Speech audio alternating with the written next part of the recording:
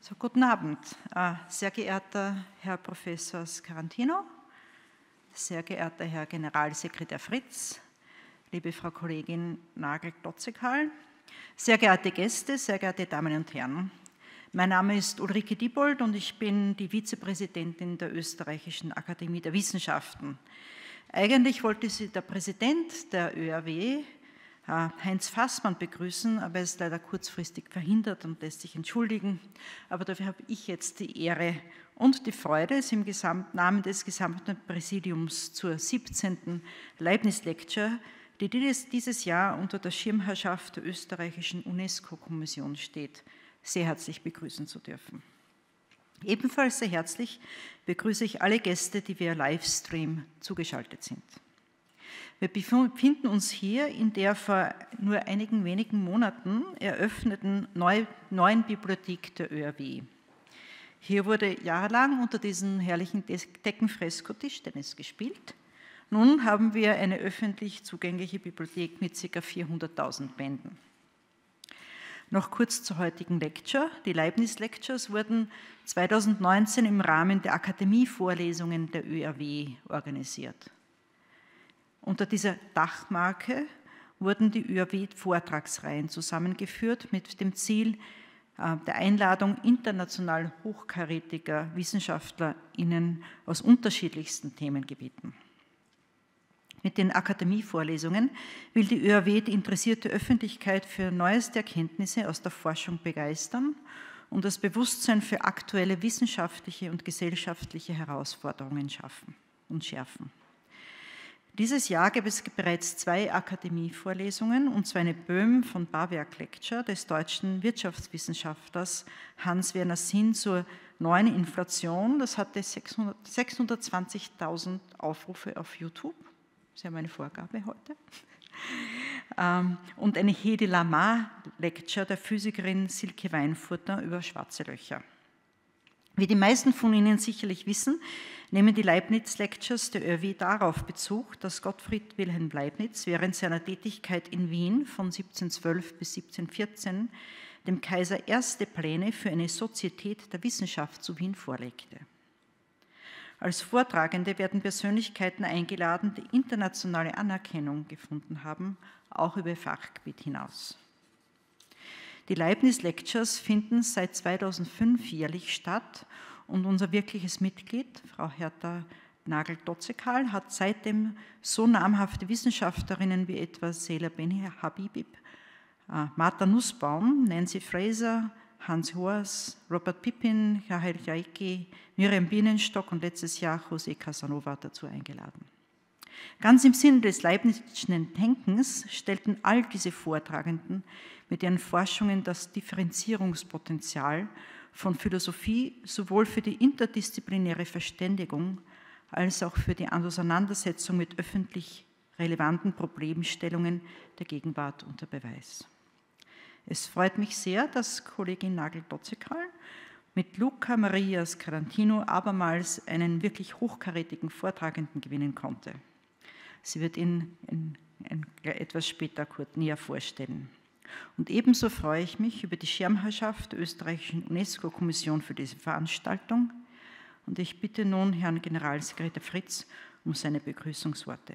Ihnen allen wünsche ich einen schönen Abend und einen spannenden Vortrag. Danke.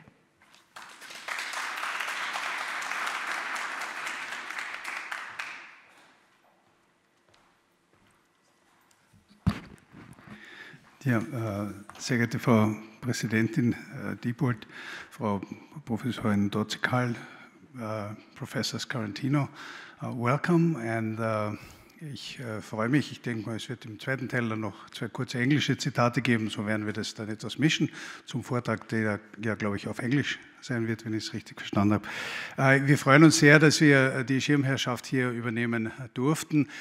Die Schirmherrschaften sind ja auch für uns, die österreichische UNESCO-Kommission, immer ein sehr willkommener Anlass, unsere Netzwerke, unsere Beziehungen zu erweitern, auch zu pflegen und auch bekannt zu machen oder bekannter zu machen, dass UNESCO eben nicht nur, wie manche denken, für Fragen des Welterbes zuständig ist, so stolz wir auch natürlich sind, sehen auf die Bekanntheit dieser Zuständigkeit, so wichtig ist es uns eben auch, dass UNESCO die Organisation für Bildung, Wissenschaft und Kultur ist und dass wir speziell auch im Bereich Wissenschaft hier in Österreich als die offizielle Verbindungsstelle zur internationalen Organisation auch im Bereich Wissenschaft Verantwortung und Betreuung übernehmen. Konkret zum Beispiel für die UNESCO-Lehrstühle, die es in Österreich gibt, von denen es 10 gibt und wo es in Kürze dann noch 2 zusätzliche geben wird. Und dieser Hinweis auf unsere nicht Zuständigkeit, aber sozusagen unser Interesse am Wissenschaftssektor ist zugleich natürlich auch eine Einladung an Sie, wenn Sie mit interessanten Perspektiven, interessanten Projekten zu tun haben, wo Sie glauben, Sie könnten durch UNESCO gestärkt sein oder auch für uns interessant sein, bitte zögern Sie nicht, uns zu kontaktieren. Es passt natürlich großartig, dass es heute der Internationale Tag der Philosophie ist, den UNESCO seit 2005 ausgerufen hat und dessen Bedeutung die Generaldirektorin der UNESCO mit den Worten, die Philosophie ist unerlässlich, wenn es darum geht, die ethischen Grundsätze zu definieren, die die Menschheit leiten sollen. Sie sehen also die Bedeutung der Philosophie, der Bedeutung der Wissenschaft generell, zeigt sich auch im UNESCO-Kontext in Ausschüssen wie dem Ausschuss für Bioethik, in der allgemeinen Erklärung über das menschliche Genom und Menschenrechte, die allgemeine Erklärung über die Ethik der künstlichen Intelligenz, Themen, die also im UNESCO-Umfeld sehr intensiv bearbeitet und behandelt werden. Und insofern selbstverständlich immer in globaler Perspektive, wie es einer Organisation mit 193 Mitgliedstaaten gebührt. Und in diesem Sinn, ganz speziell, was diese globale Perspektive betrifft, sind wir sehr froh, dass Professor Scarantino uns heute mit der Philosophie in einer postnationalen Welt konfrontieren, aber nicht nur konfrontieren, sondern uns darüber informieren wird. Generaldirektorin Azoulay hat auch noch einen kurzen Text zum Tag der Philosophie veröffentlicht, mit dem ich gerne abschließen würde. Philosophy is therefore essential when it comes to defining the ethical principles that should guide humanity.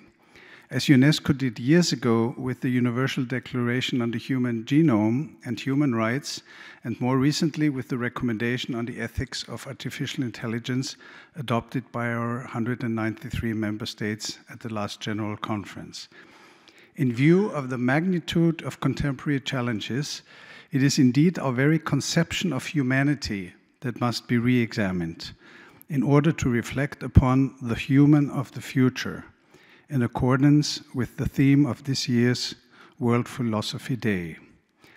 This reflection must be open to all eyes, first of all by measuring in particular in this international decade of indigenous languages how indigenous philosophies can change the way we look at the world as well as our way of living in it.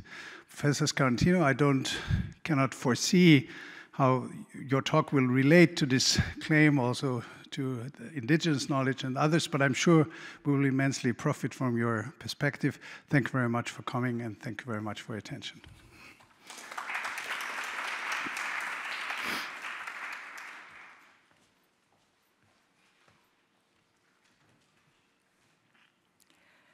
Sehr geehrte Frau Vizepräsidentin Diebold, sehr geehrter Herr Generalsekretär Fritz, sehr geehrte Damen und Herren, auch diejenigen, die online teilnehmen, lieber Herr Professor Scarantino. Dass wir die heutige Lecture dem UNESCO World Philosophy Day widmen können, freut uns auch im Blick darauf, dass Leibniz an der internationalen Vernetzung philosophischer sowie theologischer Diskurse höchst interessiert war. Davon zeugen etwa seine Überlegungen zur konfuzianischen Tradition, wie sie in seinem umfangreichen Briefwechsel mit den Jesuiten in China über den langen Zeitraum von 1689 bis 1714 dokumentiert sind. Leibniz entsprach damit avant la lettre der zentralen Zielsetzung des Welttags der Philosophie. Ich darf aus der Gründungsurkunde zitieren: a free, reasoned and informed thinking on major issues of our time zu befördern. Diesem Leitgedanken des World Philosophy Day wird unser Vortragender, das ist zu Recht schon bemerkt worden, Luca Maria Scarantino, in höchstem Maße gerecht. Er ist Präsident der FISP, das ist der weltweite Dachverband philosophischer Gesellschaften, der in Abständen von 5 Jahren die Weltkongresse für Philosophie veranstaltet. Da er bereits an der Organisation der Weltkongresse in Istanbul, Seoul, Athen und Beijing führend beteiligt war, verfügt er wie kaum jemand sonst über eine genaue Kenntnis der großen Diversität philosophischer Fragen, die den globalen Diskurs der Gegenwart prägen, darunter auch aktuelle Problemstellungen in Ländern, die auf gängigen Philosophie-Weltkarten kaum verzeichnet sind. Hervorgehoben sei auch, dass Professor Scarantino als Gast bzw. Honorarprofessor unter anderem in Beijing, Sendai, Nanjing und Bangkok wirkte und den Editorial Boards einer Reihe von Fachzeitschriften unter anderem in Frankreich, Indien, Usbekistan und Vietnam angehört. Mit der UNESCO war und ist Professor Scarantino durch zahlreiche Aktivitäten verbunden, insbesondere als General Editor von Diogène, Revue Internationale des Sciences Humaines. Eine spezielle Erwähnung verdient überdies sein Engagement im Rahmen der jährlichen internationalen Philosophie-Olympiaden seit dem Jahr 2010, ein Engagement, das ihn schon einmal nach Wien gebracht hat.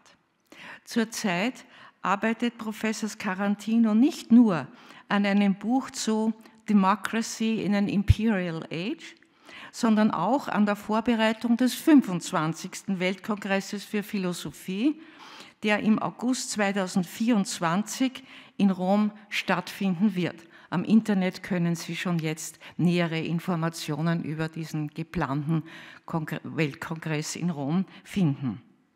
Dass Sie trotz der immensen Belastung der Einladung nach Wien gefolgt sind, wissen wir sehr zu schätzen.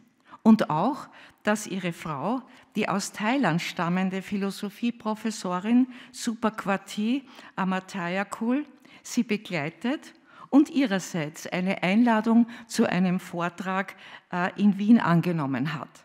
Sie wird morgen über die Geschichte des buddhistischen Denkens von Frauen sprechen im IWK in der Berggasse. Seien Sie beide ganz herzlich begrüßt. Noch ein kleines Wort zum Ablauf. Nach der Lecture wird es Gelegenheit zur Diskussion geben, auch für diejenigen, die online teilnehmen. Also bitte feel free to use this opportunity. Anschließend sind dann alle Anwesenden zu informellen Gesprächen, natürlich nur die Anwesenden leider, zu informellen Gesprächen bei einem kleinen Empfang einen Stock tiefer im Erdgeschoss eingeladen. Lieber Herr Scarantino, wir sind sehr gespannt.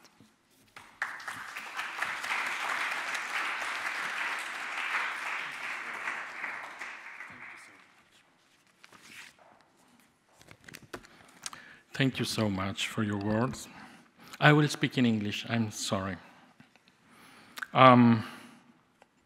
So Professor Ulrike Diebold, Vice President for the Austrian Academy of Sciences, thank you for having said your nice word at the beginning.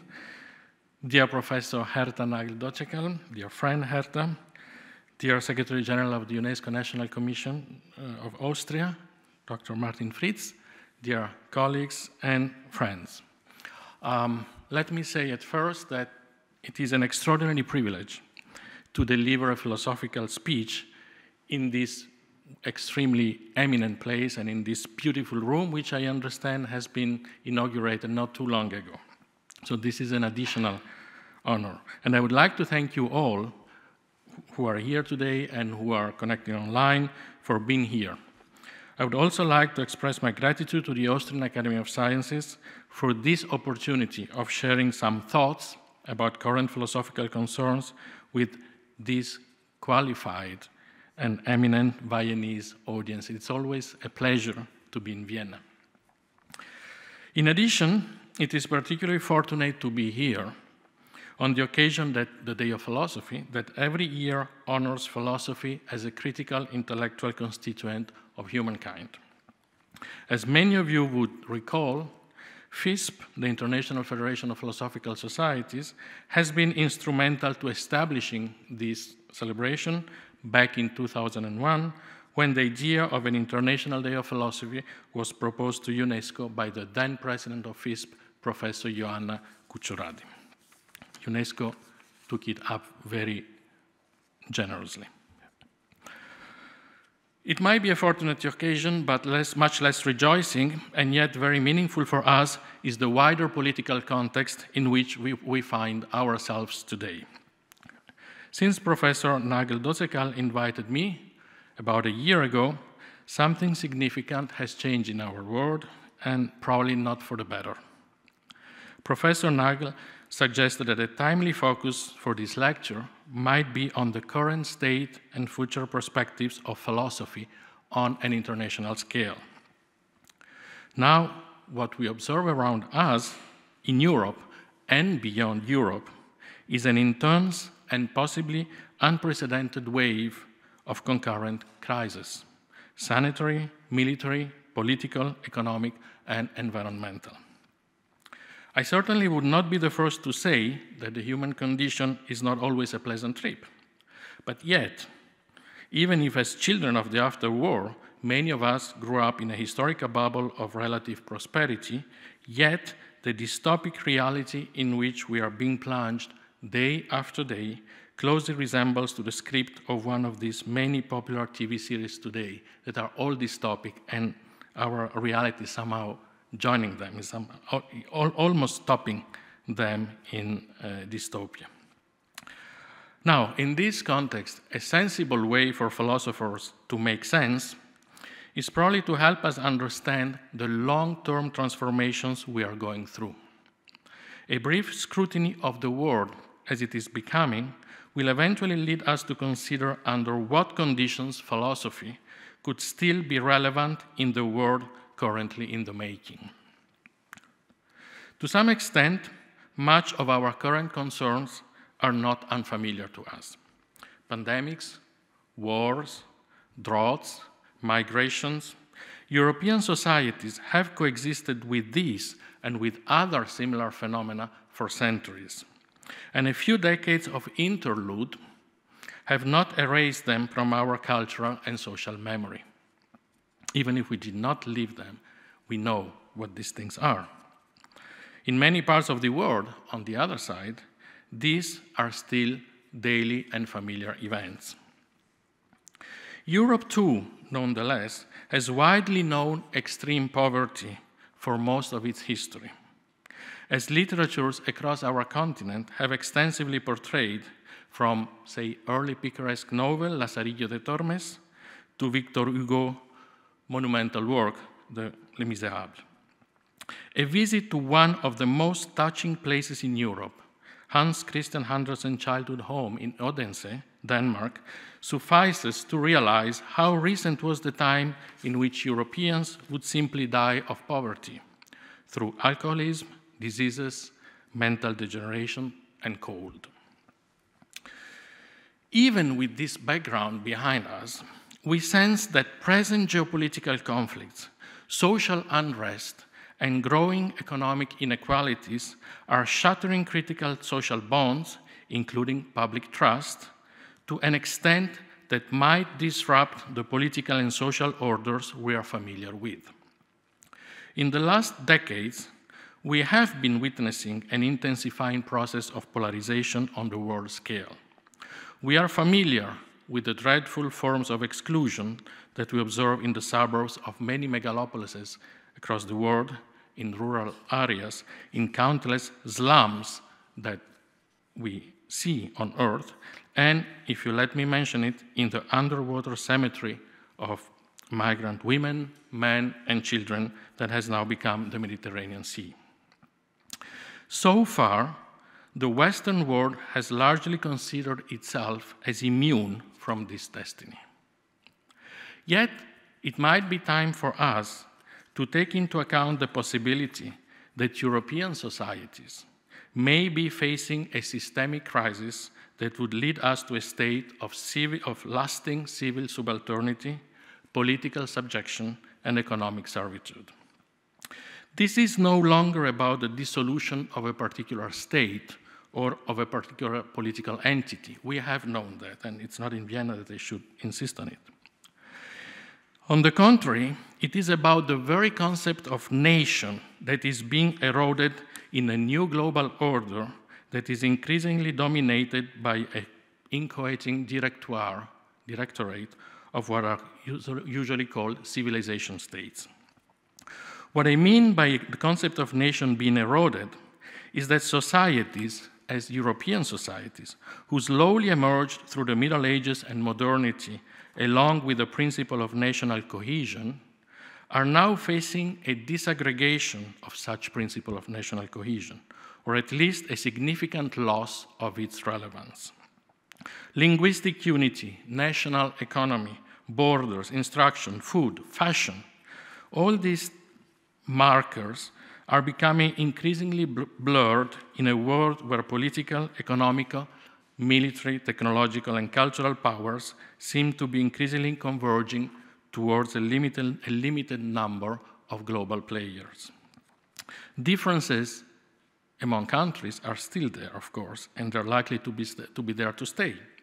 But the ability of thinking in terms of a single culture, of one's own culture, or as we often hear, of one's identity, that ability is no longer effective in a world where ideas, languages, habits, and styles circulate across the continents and constantly merge into each other. Western societies, especially in Europe, still seem partly unaware of the inherent social and political implications of this post-national context. I am not referring here, to be clear, I'm not referring here to the purported possibility of a clash among these civilization entities, as in Samuel Huntington's classic claim. The different, and to some extent the rival model of a competitive yet cooperative governance, a political directoire, bringing together the most powerful entities of our world, this model seems much more realistic than the model of a clash between civilizations. The ongoing diplomatic and political stances taken in relation to the Russian crisis suggest, for instance, that such might be indeed the path that the West, China, and increasingly so the Indian world are gradually trying to take, the path of cooperation, despite some competition. It's the principle of the directoire. And to be honest, I'm not fully convinced that an imperial governance would be worse than a nationalistic and colonial one. Concerns I would like to raise are instead of a different nature. It is still unclear how compatible the ongoing reorganization of our world around political and cultural entities of imperial nature, how compatible this is with democratic citizenship as it was conceived during Western modernity. Notwithstanding its diversity, democracy is built on mindful, well-informed, and knowledgeable participation in the public sphere. It remains a process where these qualities are progressively enhanced through education, through collaborative or competitive interaction, and through public debate. Yet the nature of the public sphere, which is to some extent the natural habitat of democracy, the nature of the public sphere is dramatically changing. Unsecured and uncertain knowledge circulating through the web, a flood of fake news, the appearance of facts officially qualified as alternative, the spread of 2020 US elections denialists, the proliferation of conspiracy theories, the growing use of phrases, tones, images, and references that belong to the world of adolescents, of teenagers, the thousands of chat rooms, online communities, hate speeches that proliferate in the cyberspace, all these phenomena threaten not just the quality of public communication, but more fundamentally, the organization of our societies as democracies. While phenomena akin to this have always existed, from the sophists on, the proportions they are taking today and the extent of their influence suggest that a new standard of discourse is about to take place. In particular, these indicators consistently show a steady rise of persuasive strategies successfully grounded in emotional bonds rather than in the objective analysis of facts. These emotional bonds, these emotional dynamics, seem to be inspired by the model of the emotional communities that have dominated European societies in the pre-modern era. Their social peculiarities have been extensively studied by American historian Barbara Rosenwein in her pioneering work on the emotional communities in the early Middle Ages, a book that dates 15 years ago. For philosophers, and in philosophy, their archetypal figure is obviously to be found in the apparently safe social niche portrayed in Plato's allegory of the cave, which in its simplicity is a perfect emotional community. Is the archetypal figure of an emotional community. By remaining sheltered in the cave and by conforming to its rules, the prisoners bring into actual effect the ideal of one's own home, what the French would call the chez soi. The chez soi in which the principle as first rules, and where one can command, can reject, can expel, and can feel protected from all physical or symbolic invasions, regardless if they are real or not. Invasions of migrants, invasions of foreigners, invasions of them, as we increasingly hear in the political and public discourses, regardless of who this them would be. So this cave would be the mental and physical harbor, and I choose the word harbor not by chance. It would be the mental and physical harbor where one can still hope recovering the security lost in the long process of crisis and decline of European societies. And I believe that there is no need to indulge on actual political instances of this discourse.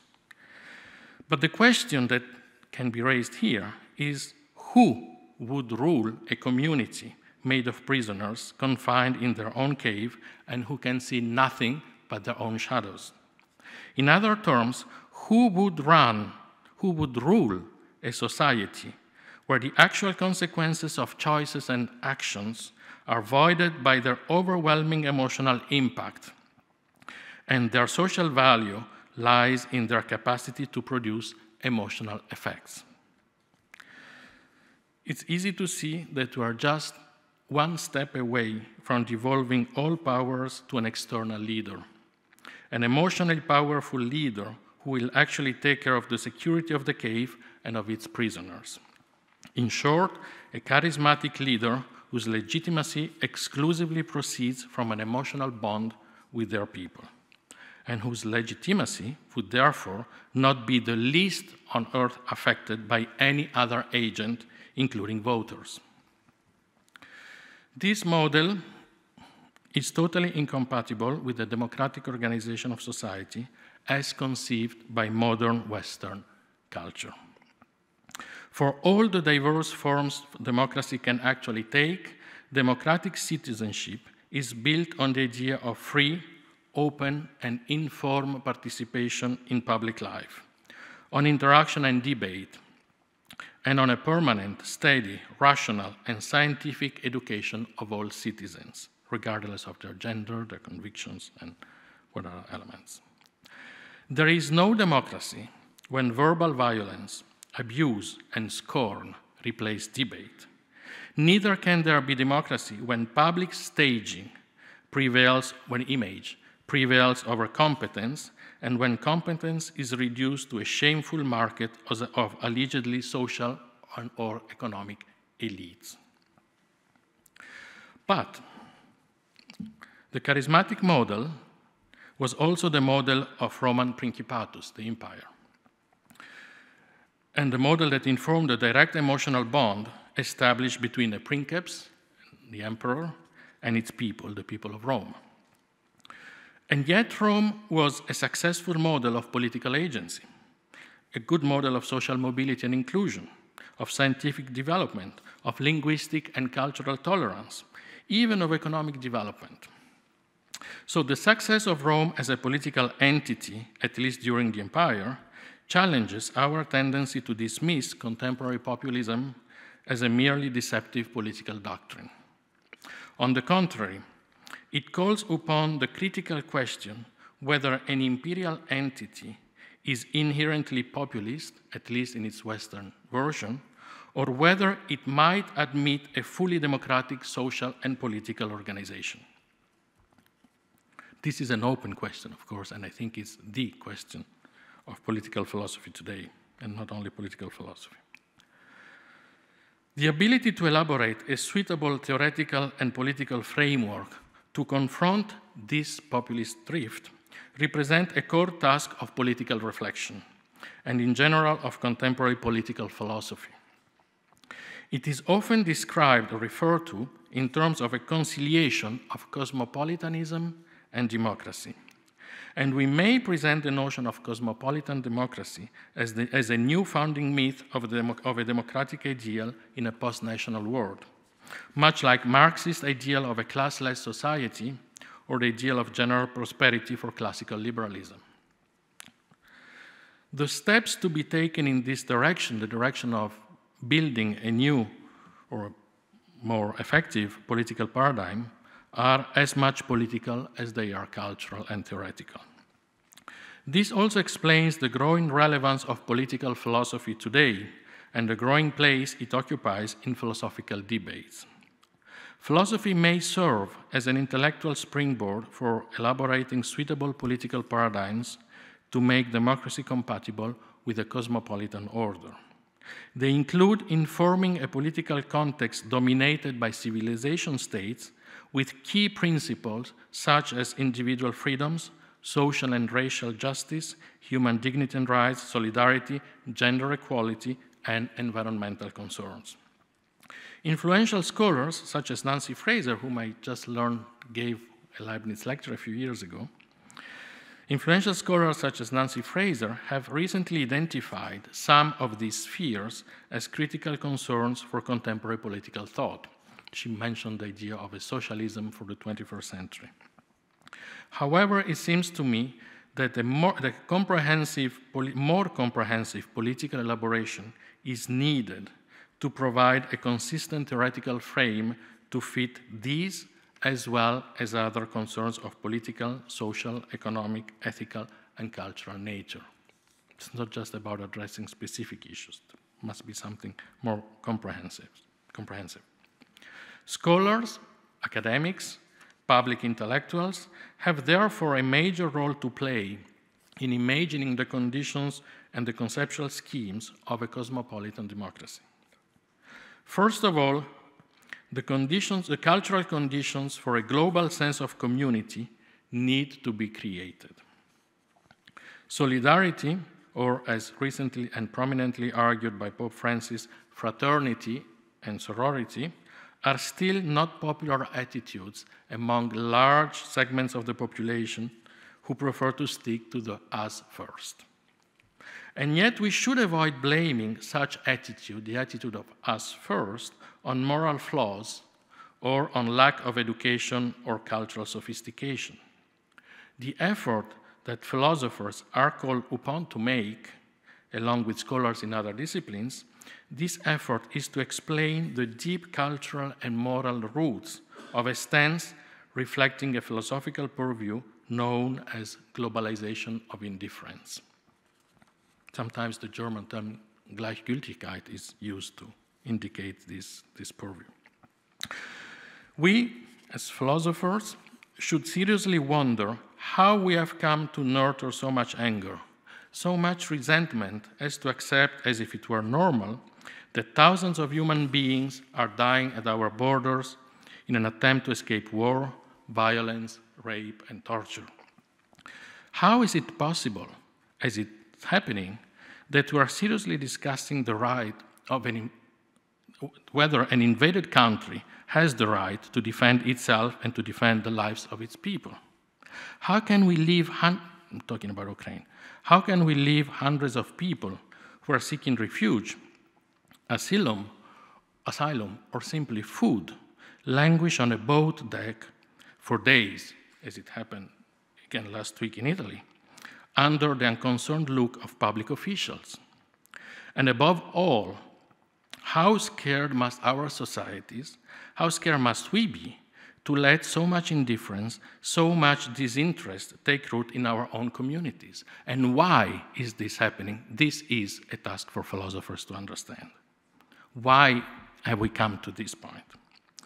Under the motto of being master in one's own home, concepts that are the foundations of European culture and of European civilizations, such as solidarity, fraternity, hospitality, and above all, respect for the universal dignity of the human person, well, these concepts are being happily and publicly overthrown. Phenomena of this nature do, of course, affect the fundamental values of Western civilization and transcend, by far, the daily political and electoral dynamics of our societies. It is therefore for philosophy to play a significant role in clarifying the roots of these phenomena, but this will only happen under certain conditions. First, we do expect from philosophy, and we do expect from us as philosophers, it's not a task for someone else, we're all involved, we do expect from philosophy to develop comprehensive and historically informed critiques of the deep cultural and conceptual frames embedded in contemporary political, ethical, and scientific discourses. It's not just about observing where these discourses come from, what are the roots, what are the archetypes, what are the faraway, deep historical roots of the discourses we hear today. Or we go back to say, they are barbarians. They're never barbarians. They have reasons that we need to clarify and we need to tackle.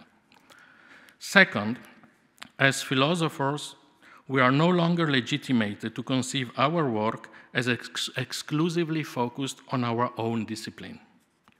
For philosophy to remain culturally, socially, and politically relevant, we must dismantle as much as possible the disciplinary barriers that have partly secluded our fields of investigation from other disciplines in the humanities, in the arts, from other methods of social analysis, from other forms of science, and from other forms of spirituality. Too often, philosophers only read philosophy. And probably more or worse even, too often philosophical works, even when they're academic valuable, are exclusively read by philosophers. This was not the goal of philosophy as a publicly engaged activity, not only through political action, but as an intellectual commitment inspired by a long-term vision of the models we would like our societies to be inspired by. An ideal diversely, yet consistently shared by as diverse philosophers as Plato, Confucius, Bacon, and Leibniz. It was time to mention him. It might be obvious to state, and it actually is obvious to state, that philosophy does not occur in a temporal or in an academic vacuum. Even the most abstract philosophy is an attempt to answer specific questions and to address the human concerns of the time at the deepest level of profoundness. In a nutshell, this is why to fully comprehend a specific philosophy, a knowledge of the cultural and historical context in which its core concerns were originally sensed is essential. The early Socratic dialogues, with their insistence on the logical flow and the consistency of the arguments, would not be fully appreciated by us in their insightfulness unless we understand what the tool of rationality was meant to confront in ancient Greece as well as today. Or if we move a little bit east, Confucius' insistence on the power of right in conjunction with virtue would probably seem restrictive and, to some extent, even a cultural anomaly to us, unless we see the powerlessness of right without virtue, and inversely so, in the specific era that provided a context for Confucius' philosophizing. And I would like to emphasize how in both cases, Socrates and Confucius, words, discussions, exchanges of views were considered as the antidote to a rhetoric, emotional, and ultimately irrational human relationship, be it through orthoepy, the art of mastering the right words, the right forms of expression for the Greeks, or through Confucius' emphasis on the exactness of discourse, the so-called rectification of words.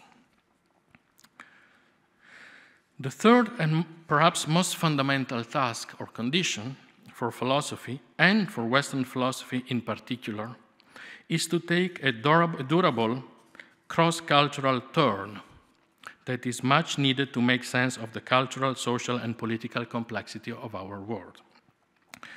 This progressive unfastening of the philosophical canon, both disciplinary and culturally, is no novelty. That's pretty clear. In fact, it may be considered as a growing tendency in philosophical debates of the last years, and perhaps of the last decades. For years already, a growing number of scholars around the world have been increasingly attracted to themes, ideas, even styles of other philosophical traditions. Some of them are in this room. They are increasingly sensitive to diversity, whether in terms of culture, theory, of gender, or gender. Philosophy altogether, from this point of view, in the plurality of its forms and approaches and methods, philosophy altogether seems to be in search of new conceptual tools, of new references to make sense of the complexity of the world. Yet philosophers still partly find it hard to admit that Western philosophy as we know it no longer suffices to make sense of cultural dynamics that have become too complex to be deciphered through a single cultural horizon. A wider and more inclusive set of philosophical ideas and concepts is now required to make sense of the complex logics of our time and to address them. It is therefore time for our philosophical communities, for us as philosophers, to acknowledge cross-cultural inclusiveness as an irreversible orientation in contemporary philosophy, to give proper value and recognition to the philosophical heritage and approaches of a plurality of human civilizations, and to incorporate them on a much more mundane note into our standard academic assignments, which is probably the most difficult thing to do. We can certainly build on a long-established tradition of comparative studies, mainly, although not exclusively, focused on East-West relations. And we may be naturally led to look at the extraordinary wealth and diversity of philosophical traditions in Asia. But there is no reason why this pattern of recognition should not apply to other conceptual, spiritual, and scientific systems across all continents. We can think of the tremendous import of Ubuntu thought in the Bantu world. We could do better justice to the philosophical subtleties of Sufism. We may recall Miguel León Portilla's seminal works on Nahuatl philosophy. And we can more generously, and we must probably most generously reassess the philosophical motives in the so-called oral and spiritual traditions, the indigenous traditions, that the Western canon has often casually and happily relegated to a much lower rank than philosophy itself. I would like to be very clear in this regard. I am not arguing in favor of diluting philosophy in a sort of all-embracing set of cultural studies. No. It seems to me, on the other hand, on the contrary, that philosophy, widely conceived as an understanding of the human mind and of human existence in their historical developments, philosophy can no longer be confined to a particular conceptual horizon. And it seems to me that we are facing a historic opportunity for reassessing the sense, the scope, and the boundaries of philosophy as a distinct, peculiar, and definite, well-definite discipline. As of today, however, it is partly still discouraging to wonder how many among our students, and also how many among us, are familiar with the work of Dassin, with the work of Wang Yaming, or with the work of Iqbal. Probably very few students know much, if they know anything about them, and paradoxically, they're usually found in the departments of cultural studies, not philosophy. Expanding the canon and the scope of philosophy also means thinking across cultural and disciplinary delimitations, thinking across boundaries, as we are invited to do by the forthcoming 25th World Congress of Philosophy. This is an exercise that confronts us with a very sensitive reappraisal of the relations between philosophy and other forms of spirituality, of science, and of religion. Consider, for instance, the inextricable relationship between philosophy and religion in many traditions of thought, including, in part, the Western one, at least until a certain point.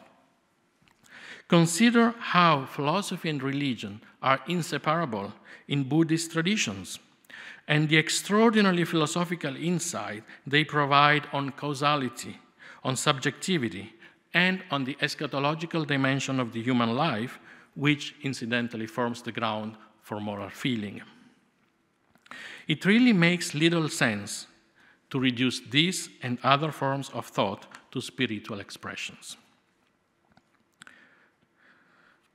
A flourishing cross-cultural orientation within philosophy and within the humanities at large opens a prospect of primary importance for our scholarly work as well as for our academic communities. But we must be aware that it will not leave the contents of philosophical thought unaffected. It will change the contents.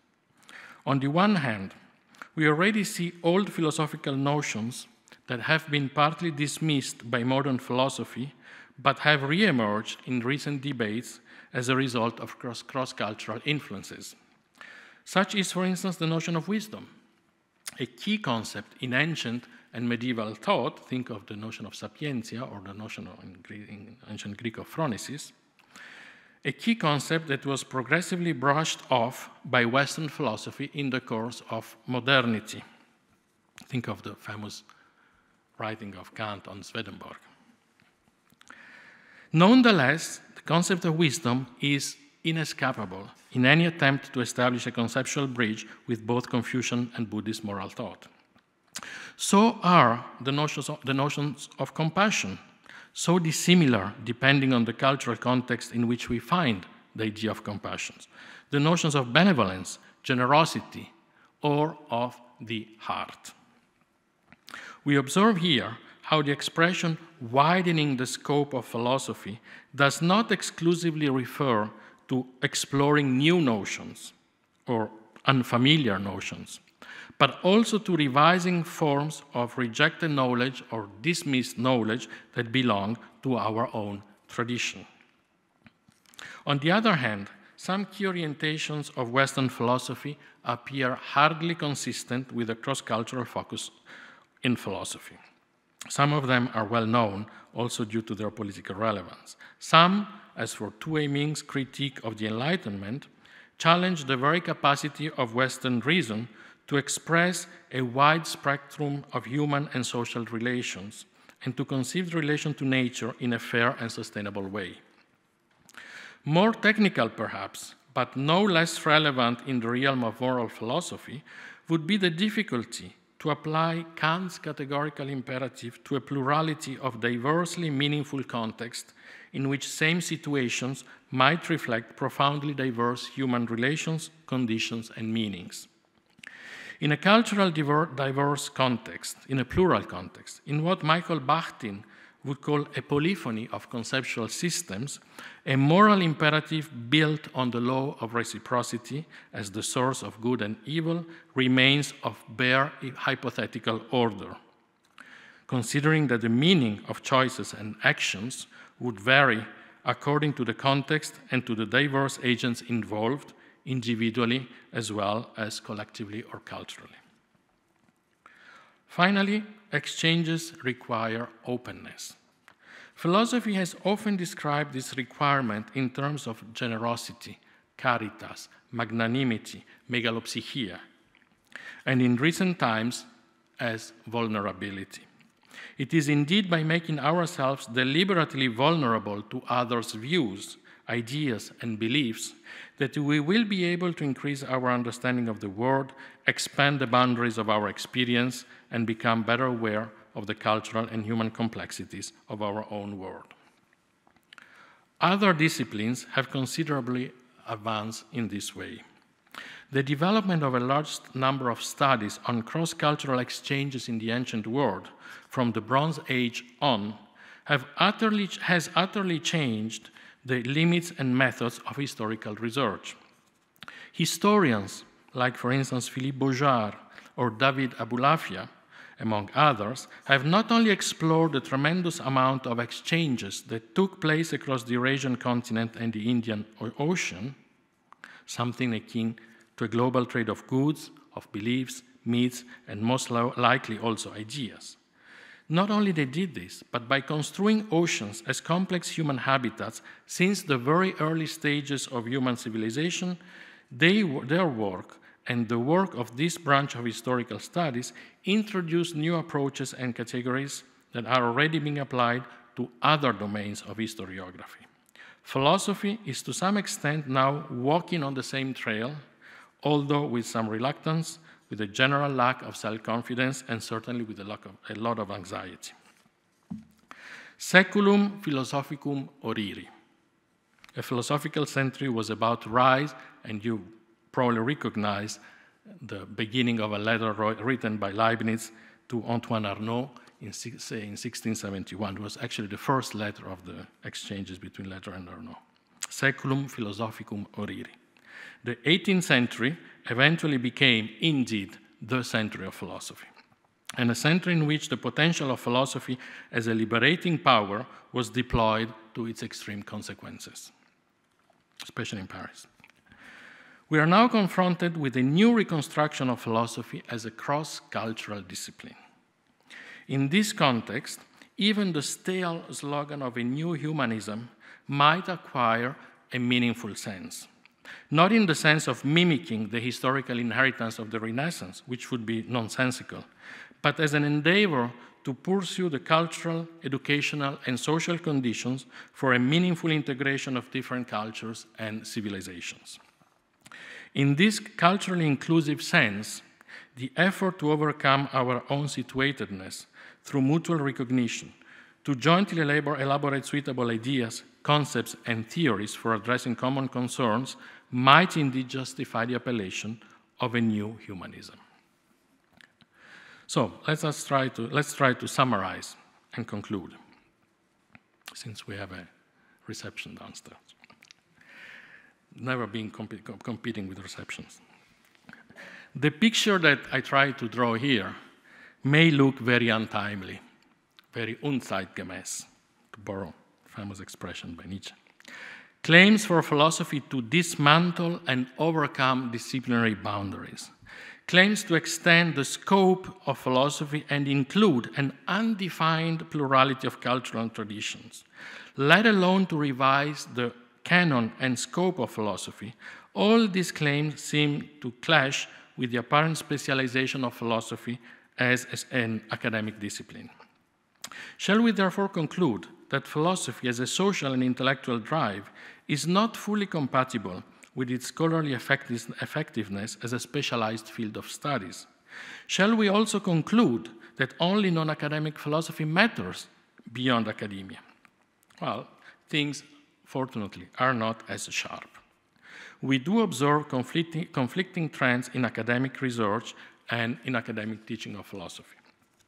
In several countries, large cross-disciplinary departments tend to group different disciplines together, and not always on exclusively financial grounds, often, but not always. While in some areas we actually observe a tendency, an ongoing and durable tendency to specialization, think of experimental philosophy, for instance, in other fields we notice efforts to rethink critical philosophical concepts in distinctively cross-disciplinary ways. And I should probably add that the steering committee of the International Federation of Philosophical Societies includes specialists not only in philosophy, but also in religious studies, in anthropology, environmental sciences, in gender studies, in linguistics, theology, and even in engineering, which was a big thing.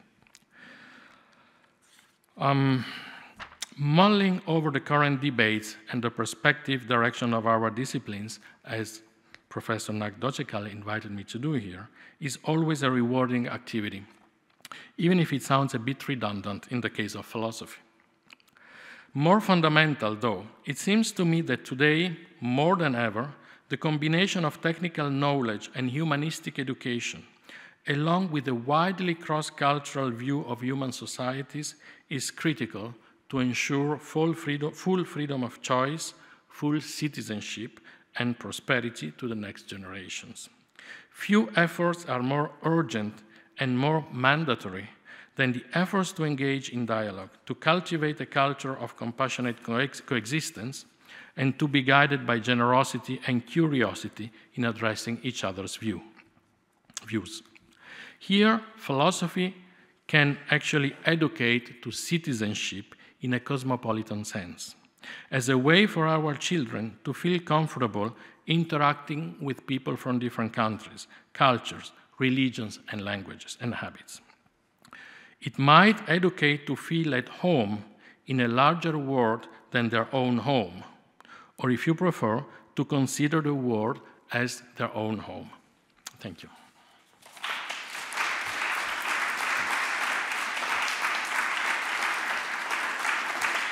Voilà.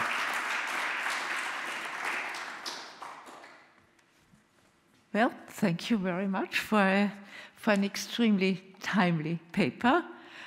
May I ask you whether you would like to raise questions? You can, of course, formulate your questions in German as well as in English. If you prefer to speak in German, it's possible too. Don't expect answers in German. Bitte. Thank you, Luca, for a wonderful talk. I have one comment and one question. The comment concerns your wonderful reading of Plato's Cave as an emotional community. I really like that. And what struck me is that in that image, we're shackled by the neck and we can't even turn around to speak to the person next to us.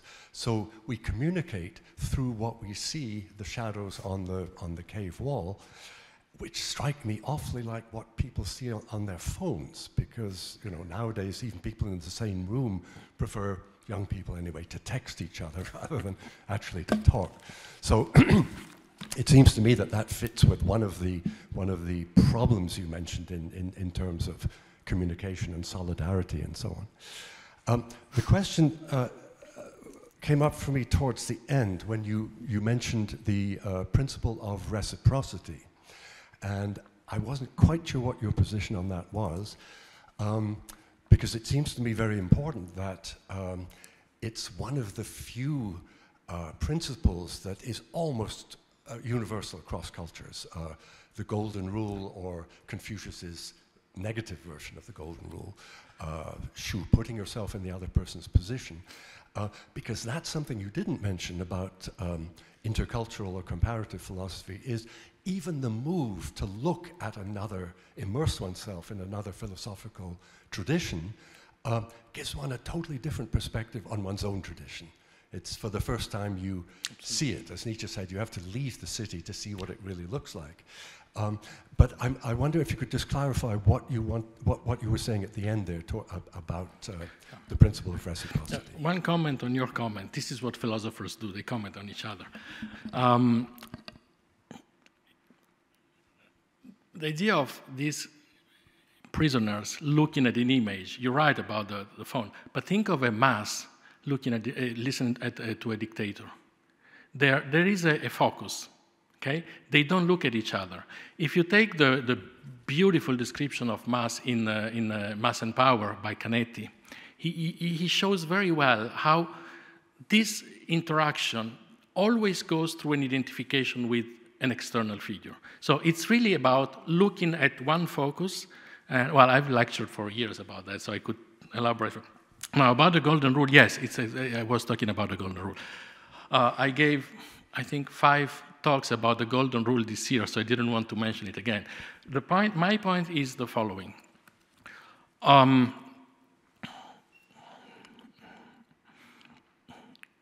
In a cross-cultural context, regardless of how extensive it is, how wide, but in our case, it's the widest possible, at least until we start interacting with extraterrestrial, but so far, it's really global. Rules for behavior cannot be of a substantial nature. I don't believe in the idea of a universal ethics. I think it doesn't make sense. What 20th century moral thought has done, in many cases, think of personalism, is try to find what they call a formal law of morality, a law that teaches us or tells us how to behave according to the different context. A law that has to be formal, no content. It's not the commandments. And one of these, the possible shapes that such a law, such a norm would take, is the golden rule. I wouldn't go as far as to say this is the only possible. It's certainly the most popular and the most widespread across culture from the probably the 2nd millennium BC and on. And the golden rule is exactly that. It's a formal law. One of the criticisms that have been made to the golden rule is, but it has no content. It's exactly, it has no content.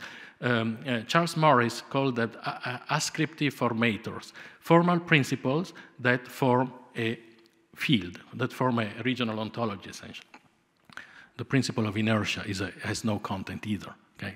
You build an entire physics about that. So the golden rule is the one possible forms that the idea of that a formal law of morality can take. We can call it principle of reciprocity, of course. We can call it golden rule.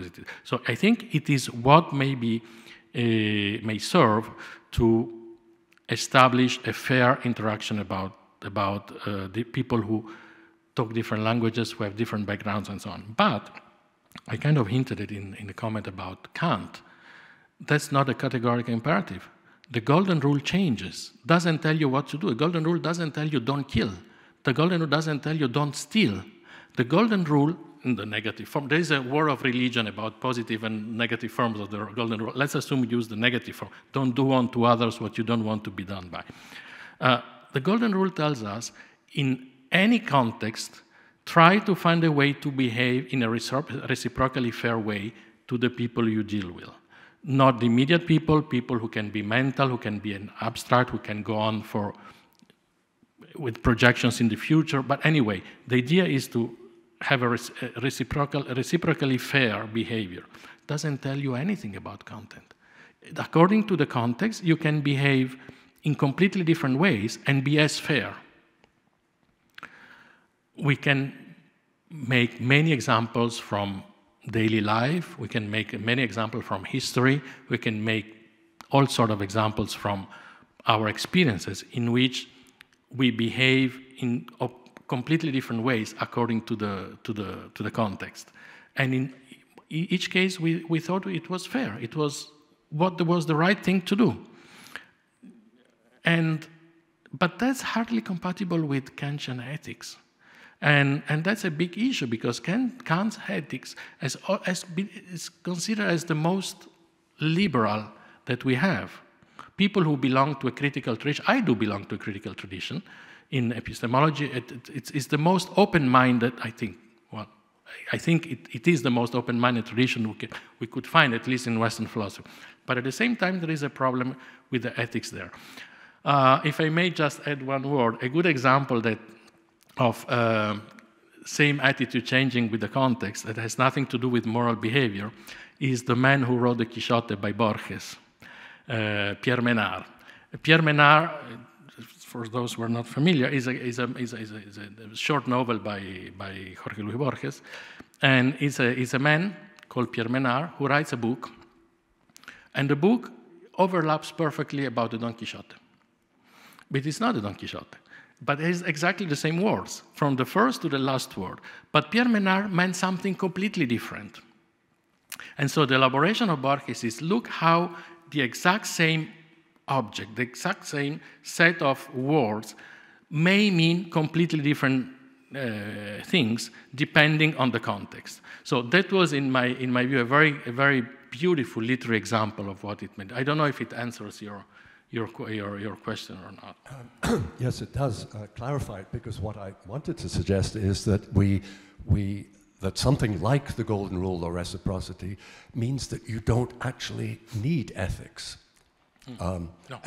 And you know, in trying to deal with the Chinese about human rights, I think we get on a lot better if we don't have an ethics like Kant's with the categorical imperative.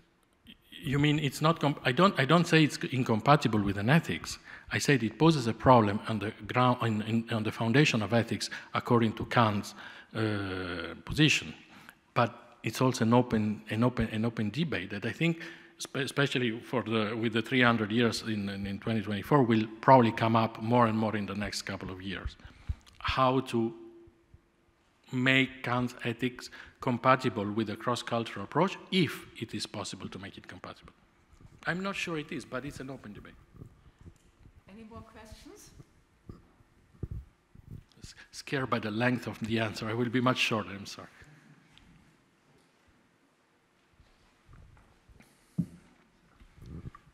Andreas Vonberg. Thank you very much for the beautiful picture that you have drawn for philosophy and the bright perspective that you have shown. Also, I have to admit I'm a little bit skeptical. So when philosophers are called to change the world instead of understanding it, I'm not getting very helpful, but rather a little bit frightened. So usually it's not a good experience. The second thing I would like to ask you concerning split societies that we see in so many Western democracies, is this a lack of philosophy, or are these two parties armed with philosophy up to the limits?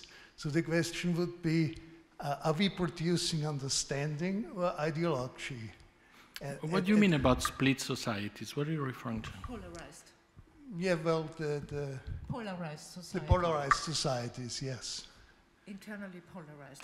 Like in the United States. I don't think, I have a problem with the idea of philosophy changing the world. I think the goal of philosophy... Maybe I can just add a certain I'm sorry. The last thing is concerning the intercultural philosophy. Being a student of philosophy, I make the experience how very difficult it is to understand your own heritage, which is really a lot of work, and you have to study for many, many years. So is it really advisable to leave this aside and run off into the world and try to understand everything else? Thank you. The first thing is that, as I was saying, I have a problem with the expression changing the world versus understanding. I think the goal of philosopher is to understand things, and that's already changing. Marx used a beautiful, very effective slogan, but it was not much more than that. It was a call to action, but it was not a philosophical. Now, about polarized societies, what I try to say, I think the goal of philosophers, like all people who deal with intellectual understanding of the world, is to try to understand why this polarization takes place. It's very easy to denounce, to affirm a sort of intellectual superiority in divided societies. We are the good ones, those are the barbarians. We may even think that, but that's not a good explanation. So why do these things happen? Why do we have a government in Italy that leaves people rotting on a boat for 1 week? You can't say these are barbarian, that's easy, but that's not our job. Our job is what are the cultural, mental, and conceptual ideas underlying those behaviors. And this goes very far back in history. This has to go very deep in understanding, and this is our goal. Or we say, adopt a new Platonic stance and say they didn't reach enlightenment yet. It's not like they're bad. They did not understand the truth yet. That's not an attitude. The auto da fe doesn't work in contemporary world. So I think that our goal is to see what are the cultural roots of the different attitudes. Okay? And this is not an easy task, but this is the task that philosophers, Leibniz has done it all of his life. Now, about cross-cultural, you use the very problematic term, our own heritage. What do you mean by own? National, local, cultural, civilization, the world? That's, I don't want to answer the question, but I would like to invite to reflect on that. What does it mean, our own heritage? Think of Leibniz. Leibniz was I'm sorry to mention Leibniz in this place. I will certainly say something inappropriate, but Leibniz was at the same time one of the founders of a German philosophy, even if he wrote in French and his German was not that good. And he was one of the creators of the European philosophical world, of European civilizations. So what was his own heritage? What is the heritage that people had in the 17th century? What is the heritage that we have? Am I Italian? Do I mean that my culture was not made in Vienna, was not made in Paris, was not made in Hanover, in Leipzig? Of course it was made everywhere, in all these places. Now, children today live in a world, visual world, cultural world that is made in Seoul, that is made in Tokyo, that is made in Singapore, that is made in Buenos Aires, that is made in Los Angeles, and in other European countries. So the notion of our own heritage changes in the course of time, and it's always very difficult to define what is our own. Now, two final conclusions. The first is that the idea of own heritage, own world, changes in the course of life. We spend our life expanding our own heritage. Or at least we should.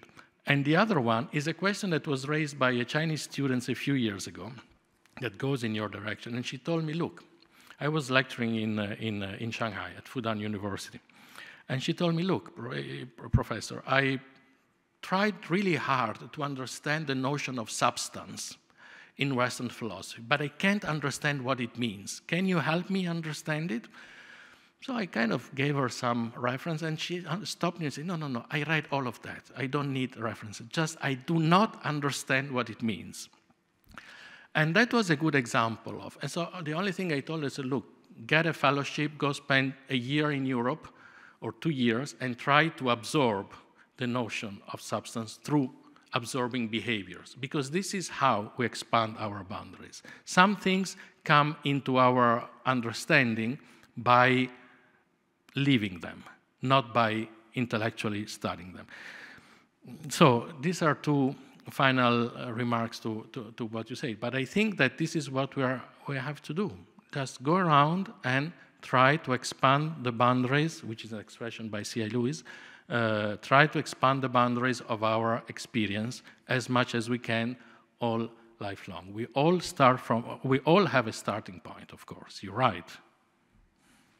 I don't know if it... Do we have any questions from the online? Oh. No, then please go So ahead. I can give my 4th lecture for... I just have a short question, because I think it's a very urgent task of philosophy today to make it possible to live in a more peaceful way with other living beings and overcome anthropocentrism. And my question in this respect is if we know that as a task of postnational philosophy, how can this be possible without minuating human rights and anthropological tradition and all these things? I think we need that in a more serious form than the traditions we have from indigenous people. We have also new science, and so it's very difficult. The best attitude is probably to learn from a plurality of traditions. You mentioned indigenous people. There's a wealth of richness, not in terms of material, not only also, but not only in terms of, but in terms of knowledge that we are not fully aware of. And sometimes, even when we are aware of, we kind of misunderstand that. The history, you mentioned anthropology, which is a beautiful discipline invented by a philosopher, by the way, because Levi-Strauss was a philosopher. But anthropology has misunderstood a lot of things in the past. And much of the work, the good work I think anthropology did, is try to improve its way of understanding other people. So this is something that, again, no discipline can do by itself. We have to try to read other things other than our, look, I was visiting a friend at home a few days ago, and an old friend, philosopher, and he only had books of philosophy in his library. So I said, where are the other books? He said, what other books? I don't have other books. I read all of these. But it was only philosophy. I think that the idea of going a little bit in the direction of a wider outlook, as it was in the past. I don't want to be pacifist, okay? I don't want to say, let's go back to the good old times. No. But a little bit of better understanding of the human in its different expressions, and a little bit more of being in touch with each other. It's something that is very important. This is why I'm so worried about the effects of the pandemic. People stay behind the screen. It's not the same thing. It's not the same thing to come and attend a meeting and meet other people at the other end of the world than stay at home behind the screen and listen to a talk. The talk is maybe good, maybe bad, okay. But what really matters is the human contact that you made. And this is a problem that we've seen, especially with students. How many students today, I think the rate is 70% to 30%. How many in America, how many students prefer to stay at home instead of attending courses at university? But that's not the same thing. That's not the same quality. They don't learn the same things. They don't live the same experience. So this is something that, in my view, may not sound philosophical, but it's very important. Sorry. There's a gentleman over there too. Yeah, my question relates directly to it because you were quite clear in saying you do not want to dilute your discipline into some kind of, general cultural studies.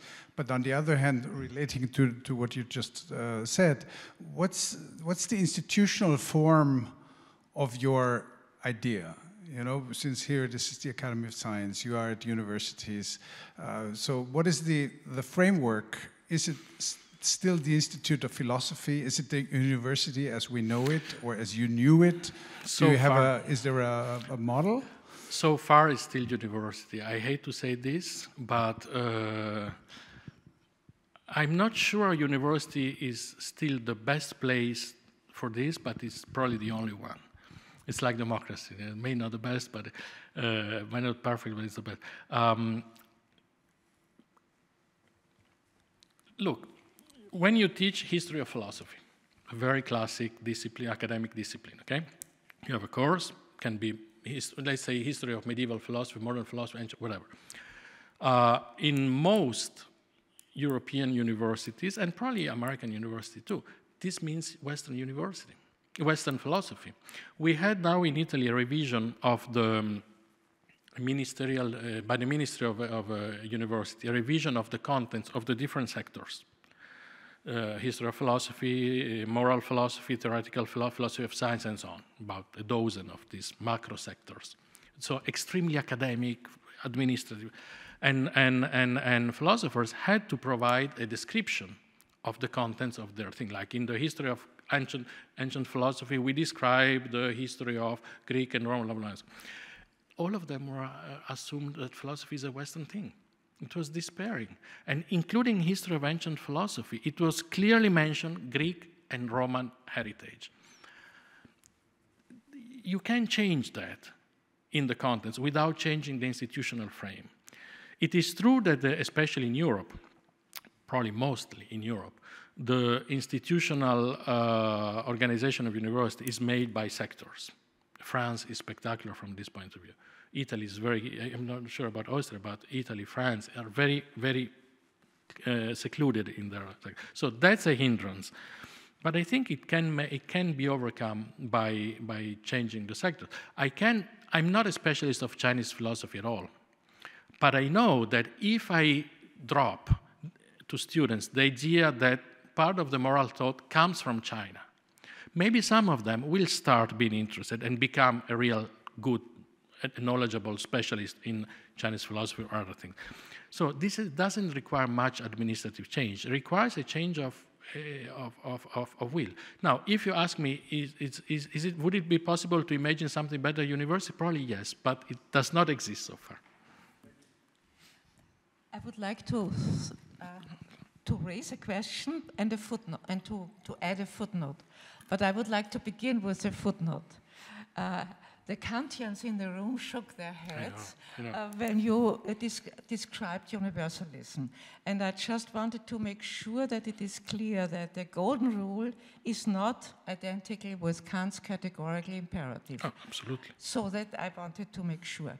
And then the second is that the categorical imperative is not just formal without having any content, but the one content is the dignity of each and every person, and that is the basis for the very demand. Let us listen to people in other cultures, in other philosophical traditions, and so it means taking seriously everybody as a person.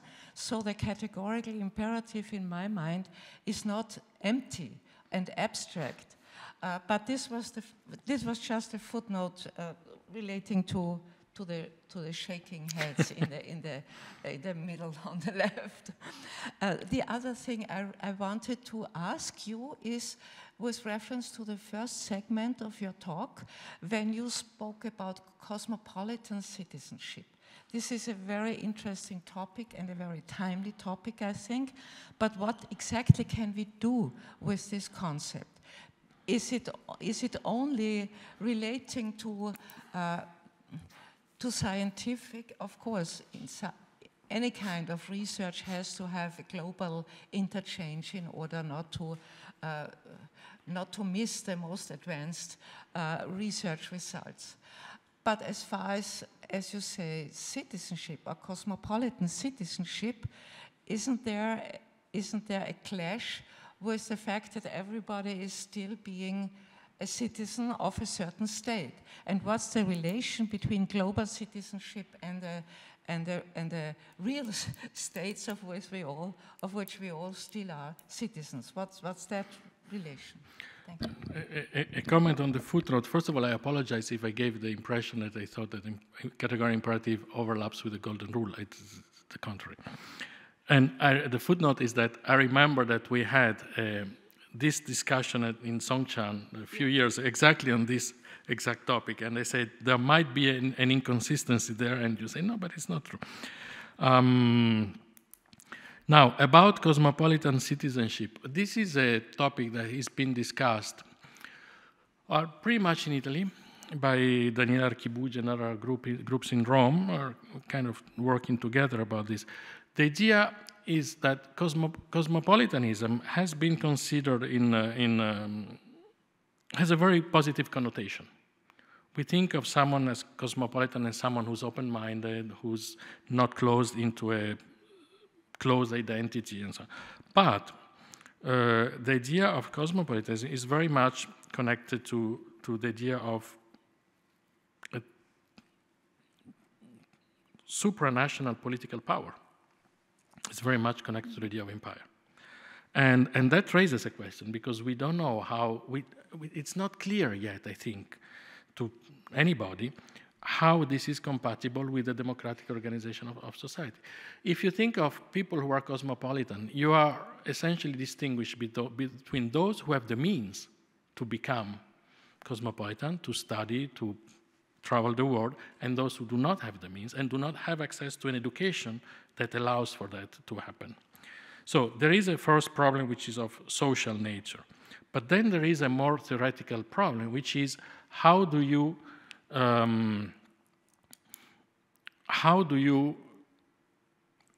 join the idea of a non-national citizenship, much wider than a national citizenship, feeling citizen of the world was the old expression. How do you fit in within a democratic organization of the society in which you are supposed to live? So there is a clash, as you said, and essentially people who think, as I do, that a cosmopolitan approach, a cosmopolitan lifestyle, way of style, is something that we are going through, and it's the only way to escape subjugation. At the same time, we see a problem in the connection with democracy. And we don't know exactly how to fit the two things in. So the notion of cosmopolitanism, as a cosmopolitan citizenship, has become much less positive than it used to be by a close scrutiny. But it's a work that is still very much ongoing, so I don't have an answer about that. And I think we see it in real life, when we have all these political attacks on the elites, on international entities, on international powers. This is very much an attack on cosmopolitan ways of cosmopolitan forces, and it's very much justified from a certain point of view. So there is a clash there that is being studied. The center for this is the National Center of Scientific Research in Rome. They are doing a very good work on that. We hope to produce some substantial work soon enough, but not yet. I think one last question. Did I see the last? Yeah, please. And then we can continue discussion downstairs. Please, go ahead. Well, my question has luckily been partially answered right now.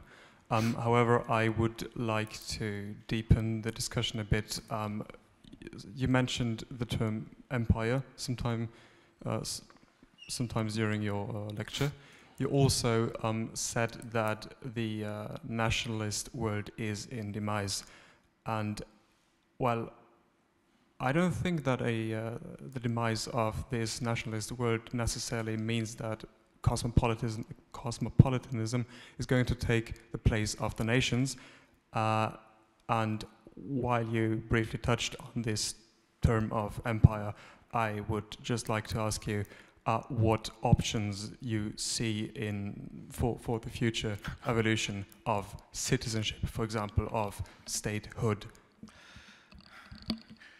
as opposed to nationalism. That's a good question, and if I had an answer, I'd probably be at United Nations. I don't like to use the term empire because it's been a bit overused and it's kind of laden with a lot of rhetorical connotations.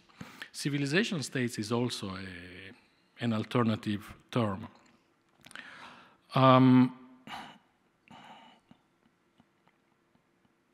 Think of one of the main features of a nation, the borders. The borders are not only a physical border, they are fiscal, economic, linguistic, and so on. These things are being shattered by today's world.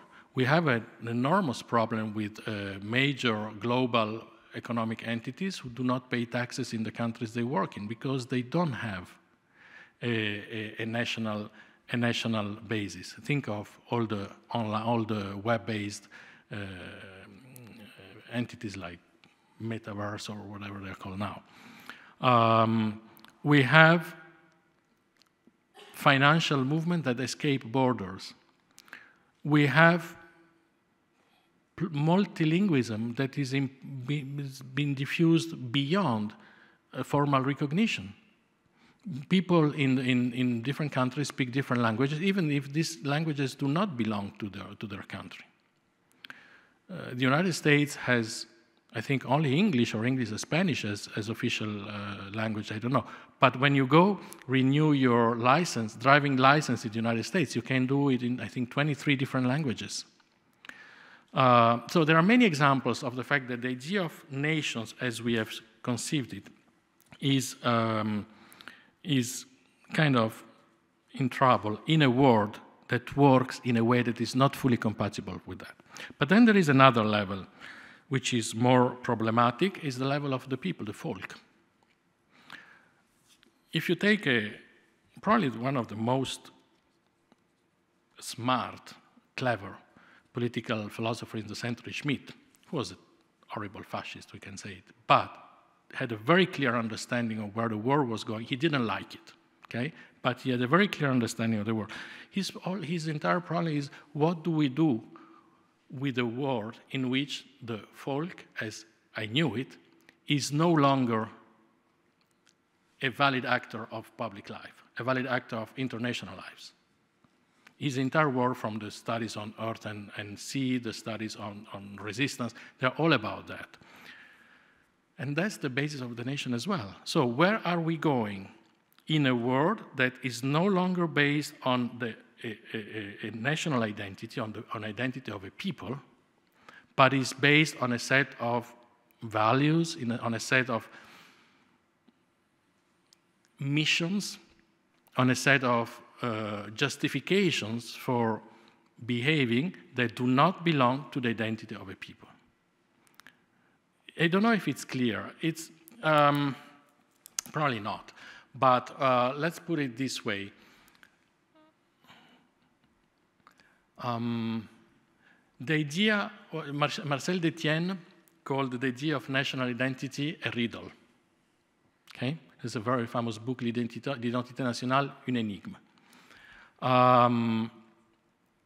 But what we see today are more and more, for the first time probably since the fall of Rome, major political entities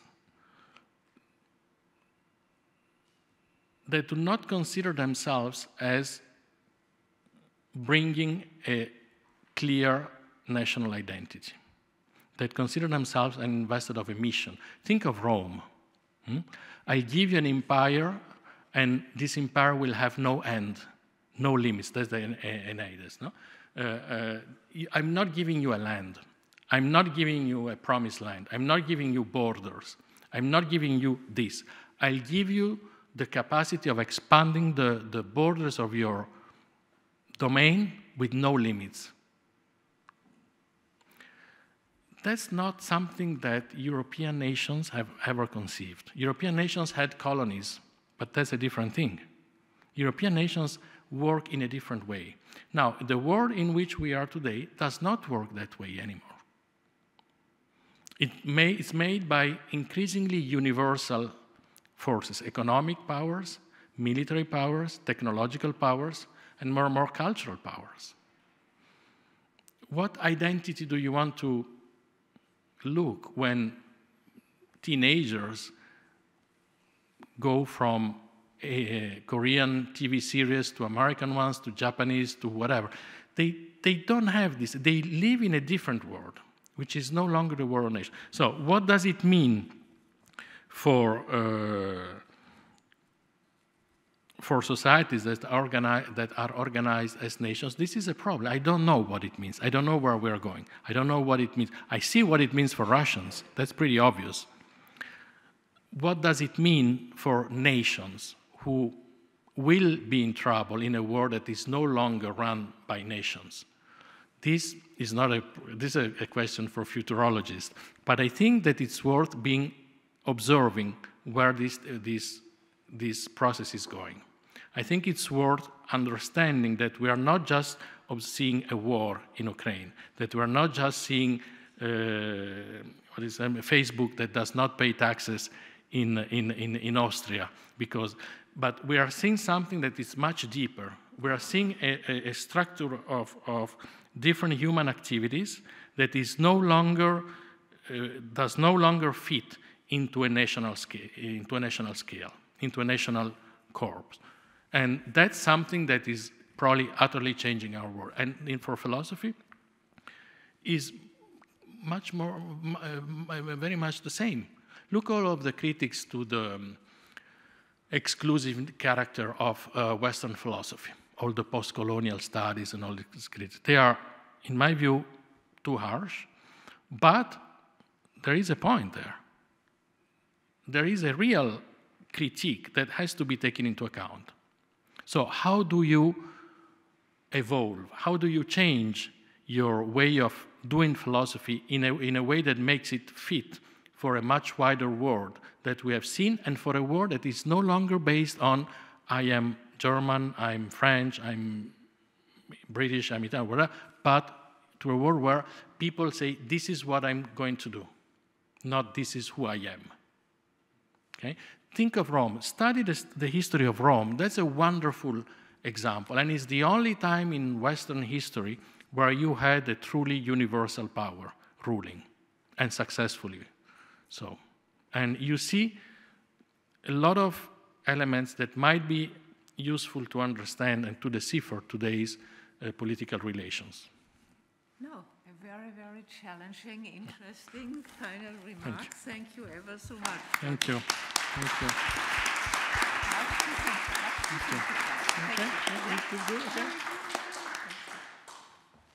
Thank you for the lecture and for the answers.